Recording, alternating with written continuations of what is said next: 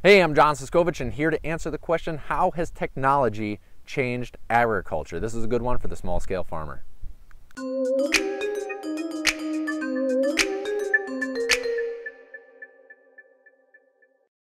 Technology has changed agriculture in a lot of different ways. If you think of big farms, they now have tractors that run off of GPS, and you can have laser straight lines throughout the fields. You can do land management with drones, aerial drones to take photographs. It's really crazy, incredible stuff. But the real beneficial thing for the small farmer is those tools for organizing and record keeping, like Google Drive.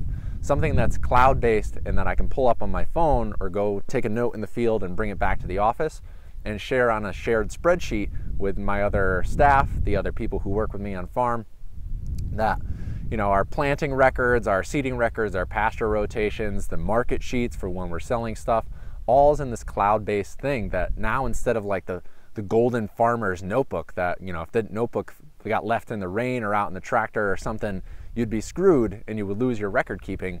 Now you can do all your record keeping on a cloud-based system where you could share with other people. The key to that is actually doing your record keeping and taking notes year to year. This is something that I continually get better at, so don't think that, I'm the best in the world, but it's something that I really appreciate the value that it can bring to the farm and that data-driven decision making that it can give to me as the farm manager.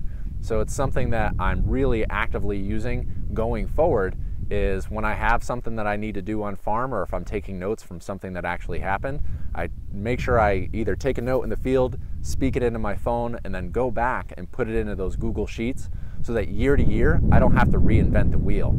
I can stop building everything from scratch. I already have my plan laid out from the previous year, and now I can iterate and build on that and stand on my own shoulders of my own giant, because year to year, hopefully, I'm getting a little bit better. So that is how I feel technology has really changed to benefit the small scale farmer.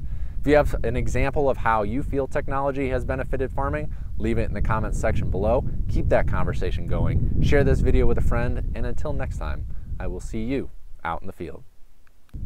Hey, it's John Siskovich.